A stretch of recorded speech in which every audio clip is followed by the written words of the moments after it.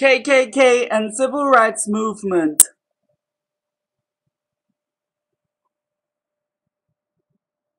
KKK, the Ku Klux Klan, is the name of society who played a violent role against African Americans. It was a white racist group in the USA founded after the US Civil War, which still exists but was especially strong, and it was a very large controversial nationwide organization around 1920s. They tried to prevent black citizens from voting and exercising their other civil rights through violent intimidation. Members made their own white costumes, robes, masks, and concho hats designed to be outlandish and terrifying and to hide their identities.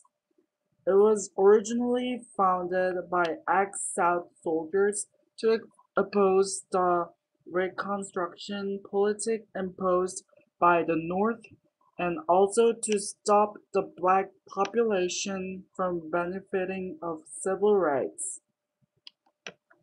The Ku Klux Klan founding was connected with the First Civil War in America, and this society was determined to impose the white power with any cost. In 1960s, the African American civil rights was aroused. Their goal was to end racial segregation and discrimination against Black Americans and enforce constitutional voting rights to them. The movement was characterized by major campaigns of civil resistance.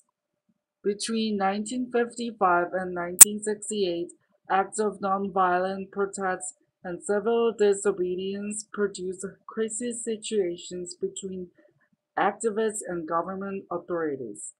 Martin Luther King Jr. was leader in the African American civil rights movement. He is best known for his role in the advancement of civil rights using nonviolent civil disobedience based on his Christian beliefs. The Klan aroused again during the 1960s to oppose the civil rights movement and to preserve segregation in the face of unfavorable court rulings.